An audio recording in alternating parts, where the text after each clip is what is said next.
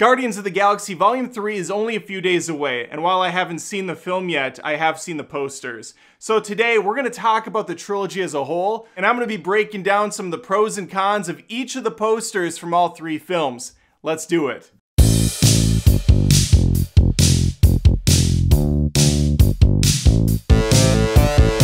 First, we obviously have Guardians of the Galaxy Oh my gosh, James Gunn is here? Come on over! No, you don't want to? Oh, he just wanted me to tell you to subscribe to the channel, Adam Does Movies, because I post tons of movie-related content each and every week, including poster movie breakdowns. So yeah, thank you. Thank you, James. I'll make sure I let them know. As I was saying before I was interrupted, here we have Guardians of the Galaxy Volume 1. This is a kind of standard but pretty solid poster for the MCU. We see the whole team front and center, getting ready for battle. You'll notice they're facing different directions because obviously the attacks are coming from all sides. That lets the audience know that, listen, this is a big scale production. They're not taking on one or two villains. There's an overall army going after these guys.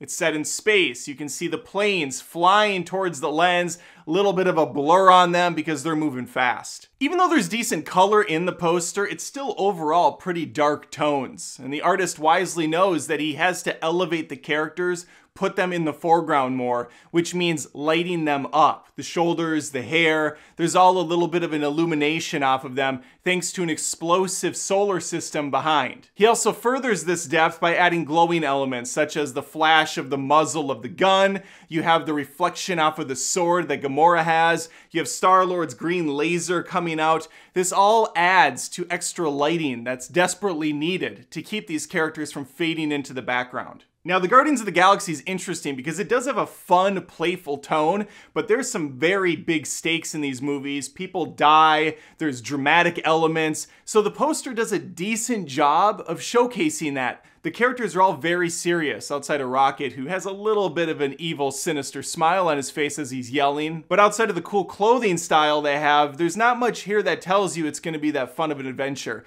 The later posters will remedy that aspect. We have a strong font for the title, Guardians of the Galaxy. Kind of an ugly chrome lettering, rusted over a little bit, has a hardened edge to it.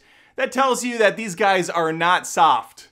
These are not your typical characters. Font tells a story, and there's absolutely one being told here. A decent poster. Let's see what else they have to offer. I like this poster a lot, and that's typically how things go for me when it comes to design. Less is more. I like the openness of it all. You get to focus on the key elements, which in this case are the lead characters. They're all in these very cool GQ style poses, has a very big fantasy style to it. It kind of reminds me of the WALL-E poster that was released originally, and then they ruined it by putting that terrible artwork on the DVD Blu-ray release.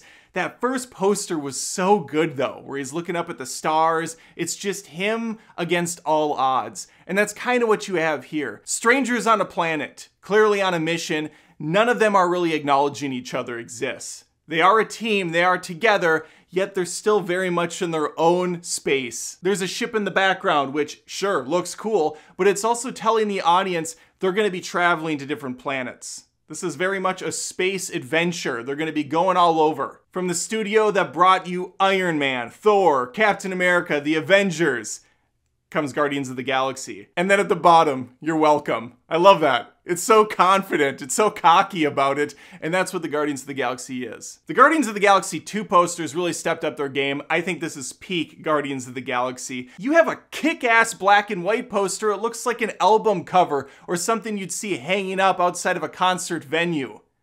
And these guys absolutely are rock stars already, just a second movie in. The only color on the poster is the little Marvel logo and Volume 2, obviously stating this is the second one, and then it even says obviously right underneath. Again, telling audiences it's still got that playful wit. This might be my favorite Guardians of the Galaxy poster, and it goes against what I typically look for in a movie poster.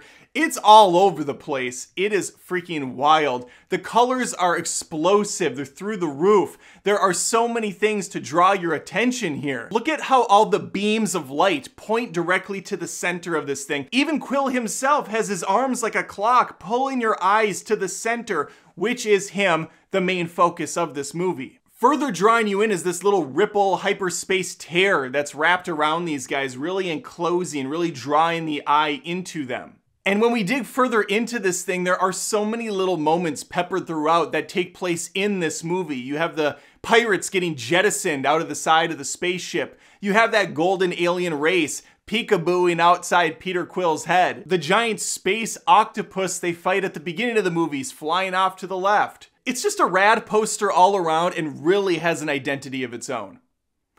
Let's see how Guardians of the Galaxy Volume 3 steps up. Unfortunately, this is the best Guardians poster I could find, and it's the IMAX release. It's again colorful, the whole team is there, not just floating heads like you see on a lot of poster. We get full framed figures. I appreciate the trippy aesthetic it's going for. It looks illustrated in a way like it was drawn over in Photoshop. There's a lot of elements at play here. You have space actually seeping through these characters, different colors moving in and out, blending. The overall impression I get from this poster is that these characters are tired and they're starting to fade into the galaxy. They've built up a legacy and now it's time to rest those weary bones. That's what this poster's telling me. Nothing dramatic, nothing saying I gotta run out and see this movie because of this visual. No, you're going to see the movie because you saw the other two and they're awesome. So you want to finish this. You want an epic conclusion, but the poster does the opposite. It's like, we're all kind of just tired at this point. We're sitting down, lounging, having a nice little vacation, having a nice little holiday. I'm also a little puzzled why Gamora's singled out here. She's by herself, not really part of the team, and I'm guessing it's because this is Gamora 2.0. This is the version that we haven't seen before outside of Endgame for a little while because the previous version died. I do like that psychedelic feel they have, but when you compare it to the previous posters, it's definitely a step down for me. All right, here's an example of less is more that doesn't really work for me, mainly because I don't find ground all that interesting. Now, there is a story being driven in this poster, which is always the sign of a successful piece of art. However, it's not done in a very interesting way. We see Rocket, now the actual protagonist of this thing, and then just shadows of the iconic characters behind him. We can easily make out who's who just based on their legs. There is really harsh bloom lighting hitting us from that background, and I understand it's necessary to get these shadows to cast how they are, but that doesn't make it pleasing on the eyes. And this one's just not doing it for me. Let's do one more quickly for Volume 3, and it's only to point out the fact that all these characters look off in this one. Peter Quill looks like he took that weight gain jab to heart from Endgame, got himself the Bowflex, but stopped hitting the weights. He's very skinny on this cover. Nebula, what in the hell happened? She's doing probably the most unflattering pose a tall, thin woman could do. All of her shape is completely gone. She's very boxy. It's just a bad look for a cover. But even looking at Gamora, she's doing the hot cheerleader pose, but nothing about this looks very good. And Zoe Saldana is one of the most beautiful creatures on Earth. And they all look kind of miserable here. Again, the poster's telling me these guys aren't the heroes anymore. They're just people put in a sad situation. They all look deflated. I mean, except for Swole Groot, who seems very happy to be there. He's been hit in the gym. He's been hit in the Iron Temple. There you have it, my thoughts on the Guardians of the Galaxy posters. There's plenty more that have been released. Fan-made ones, some by smaller studios for different promotional events that are actually quite a bit better than the officially released ones. I'll put some of them up right now. I don't really know how to give credit to the proper venues for these, but at least we can look at them and appreciate what the graphic artist has created. Personally, for me, I think the Guardians of the Galaxy 2 posters knocked it out of the galaxy. I want to hear from you though. What do you think about these? Any of them really do it for you? Leave a comment below. Appreciate a like if you can throw one my way. And if you are subscribed, which James Gunn has told you to do, so I assume you listened, also hit the notification bell. He forgot to mention that part, but that really helps these show up in your feed when further videos come out. And hopefully, I'll see you next time. Take care.